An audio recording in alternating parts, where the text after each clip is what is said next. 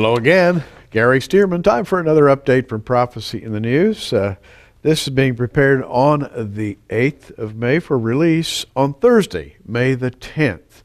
And I'm going to answer another email question. And of course, we get lots of them. And we have some very good questions from time to time, such as this one from Jack. And Jack writes, how do you explain the passage in Isaiah 60, verses 1 through 5, as saying that the nations will be converted before Christ returns and the wealth of nations will come to the church? And I am really eager to answer this question because the way Jack is reading Isaiah chapter 60 is interpreting the entity in question there as the church. Now, Jack, I don't believe that's what's being said in Isaiah 60 at all, and I'm going to start in Isaiah 60, verse 1, and read on. Because in my opinion, this is not talking about the church at all, but rather is talking about the glory of Israel in the days of the kingdom. Verse 1 says, Arise, shine, for thy light is come, and the glory of the Lord is risen upon thee. For behold, the darkness shall cover the earth, and gross darkness the people, but the Lord shall arise upon thee, and his glory shall be seen upon thee. So what we have here, in my opinion, is the days of the kingdom. As the Lord comes back and illuminates the entire world, but most particularly, it's got to be noted that his glory originates in Israel when he returns to set up the kingdom there. Now, verse 3 continues this story. And the Gentiles shall come to thy light, and the kings to the brightness of thy rising. Who is the pronoun thy in this case? Well, it's Israel, because this whole passage starts out, Arise, shine, for thy light is come. Here, thy light would be the coming of the Messiah to Israel, which is referred to as thy. And verse 2, For behold, the darkness shall cover the earth, and gross darkness the people, but the Lord shall arise upon thee. And in this case, the pronoun thee is, once again, Israel. The Lord shall arise upon thee, and his glory shall be seen upon thee. Then verse 3 says, And the Gentiles shall come to thy light.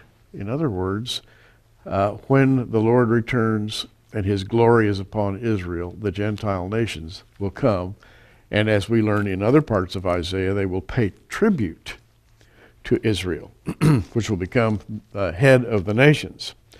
So reading verse 3 again, And the Gentiles shall come to thy light, and kings to the brightness of thy rising. Speaking of the rising again of Israel. And in fact, in the prophecies of Moses, we read about the fall and the rising again of Israel.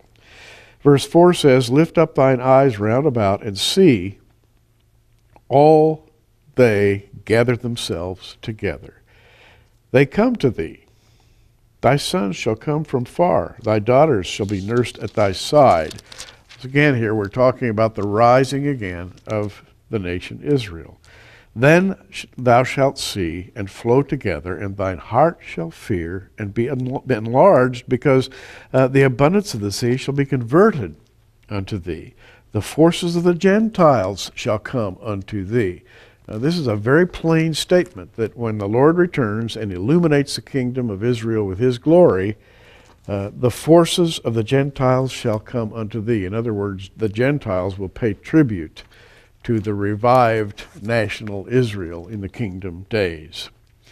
And it goes on and on in this light. Verse 6, The multitude of camels shall cover thee, the dromedaries of Midian and Ephah, they from Sheba shall come. They shall bring gold and incense. They shall show forth the praises of the Lord. All the flocks of Kedar shall be gathered together unto thee. The rams of Nebaioth shall minister unto thee.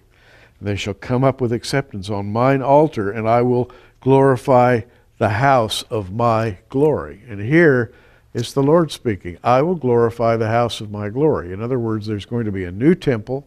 He's going to dwell there, and it will be a house of glory, and it will be recognized as such by nations all over the world.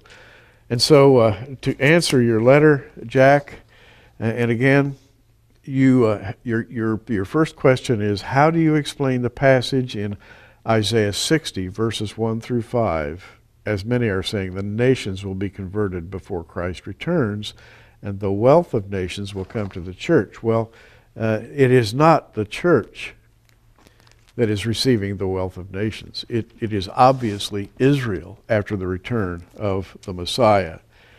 And reading on, and I've read just a little farther than your question covered, but I think it's worth it.